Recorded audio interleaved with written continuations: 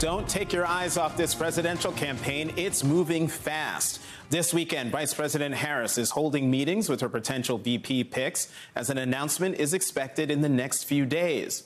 For his part, Donald Trump is speaking at a campaign rally in Atlanta this hour, hoping to regain the momentum the Harris campaign has stolen from him.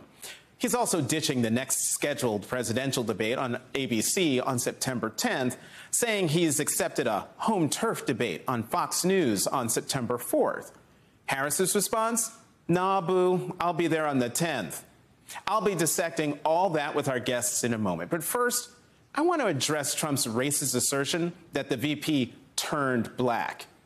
If you want to know just how black Vice President Kamala Harris is, just turn to page 101 of her 2019 book, The Truths We Hold.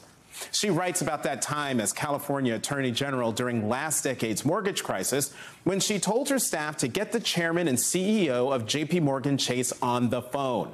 He was about to kill a settlement deal with the states. Told he was on the line, Harris writes, "I took off my earrings, the Oakland in me, and picked up the receiver." Listen, Oakland is as synonymous with being black as taking off your earrings before you're about to administer a figurative or literal beatdown. If you didn't know that Harris went to an HBCU, Howard University, or is a member of Alpha Kappa Alpha, the first black sorority in the United States that was founded at Howard, her invocation of Oakland and earrings would be all you needed to know about her blackness. Harris didn't just happen to turn black, as trifling Donald Trump told a convention of black journalists this week. Her father was black. She was raised black. And we have her mother, Shyamala Gopalan, a cancer researcher who immigrated to the United States from India for college, to thank for it. Harris writes in her book, quote, "For almost the moment she arrived from India, she chose and was welcomed to and enveloped in the black community. It was the foundation of her new American life." But Harris adds this very important point. "My mother understood very well that she was raising two black daughters. She knew that her adopted homeland would see Maya and me as black girls, and she was determined to make sure we would grow into confident, proud black women." And we have seen that confident, proud black woman on display in the nearly 2 weeks that she has been the de facto Democratic nominee for President of the United States. We saw it in the sister girl look Harris gave Senator Richard Burr when he interrupted her during her grilling of then Deputy Attorney General Rod Rosenstein.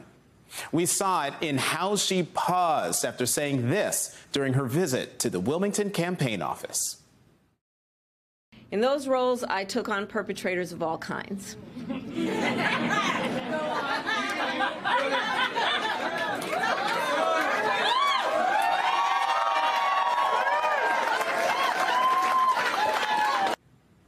And we heard it and saw it in Atlanta this week when she looked directly into the camera and challenged Trump to debate her next month. If you've got something to say it to my face. I haven't seen anything that black on the presidential stage since Barack Obama sang Amazing Grace. Donald Trump is so flummoxed by Harris that he's trying to wield her race and gender as weapons against her, as if they are some kind of disqualifying weight for her to bear. And that's rich coming from a twice impeached, 4 times indicted, convicted on 34 felony counts former president, who was also found liable for fraud and sexual abuse and indicted for trying to overturn the 2020 election, and steal national security secrets. If you've noticed, Vice President Harris spends little time addressing Trump's racism and misogyny. That's because Vice President Harris is not running to be the black president or the Indian American president, the woman president, or even the black woman president. She's running to be president, period.